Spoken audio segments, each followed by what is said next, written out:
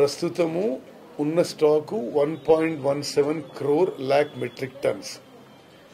సరే అది కొంత ధాన్యం రూపాన కొంత రైస్ రూపాన ఎట్లా ఒక ట్రాన్స్పరెంట్ మెథడ్తో కార్పొరేషన్ గవర్నమెంట్ ఇంట్రెస్ట్ కాపాడుతూ ఏ విధంగా చేయాలని అది ఒక పాలసీ డెసిషన్కి ప్రపోజల్ తయారు చేసి ముఖ్య అది చేస్తాం.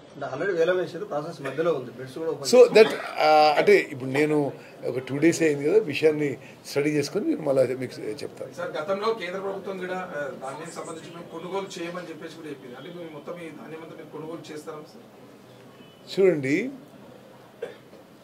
వాళ్ళు ఆ స్టేట్మెంట్ ఇచ్చిన తర్వాత నేను పార్లమెంట్లో అడిగిన ప్రశ్నకి పీయూష్ గోయల్ గారు ఆయన స్టేట్మెంట్ ఇచ్చిన మేము కొంటాము అన్నాడు. ఇది స్టేట్ గవర్నమెంట్ కోఆపరేట్ చేస్తుంది అన్నాడు ఆయన. ఈ బ్రోకన్స్ ఎక్కువ ఉన్న విషయము, ఈ బాయిల్డ్ రైస్ విషయము కొంత ఉండే. ఇప్పుడు తప్పనిసరిగా ఈ ఇష్యూస్ అన్నీ రిజాల్వ్ చేసి స్టేట్ అండ్ సెంట్రల్ గవర్నమెంట్ కోఆర్డినేషన్తో ముందుకు పోతామని చెప్పి మనం చేస్తున్నాను. సరే, నేను if every family is given 1 cylinder per month, okay, ఇప్పుడు కమిషనర్ గారు 1 refill per depends. If you give 1 refill for 2 months అంటే చిన్న ఫ్యామిలీస్కి ఫర్ 2 months సరిపోతుంది. కొద్దిగా యావరేజ్ సైజ్ ఫ్యామిలీకి 1 cylinder per family.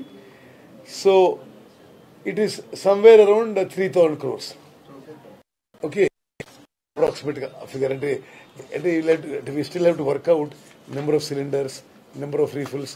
ఇది ఇంకా వాళ్ళు వర్కౌట్ చేస్తారు పర్ ఇయర్. అంటే ఇందులో ఒకటి. సో ఇప్పుడు why approximate 3,000 to 4,000 crores is approximate figure because average offtake is only 44%, sir. So because it depends on we will be, how many refills go. We have to evolve a system which Chief Minister and Cabinet will have to decide.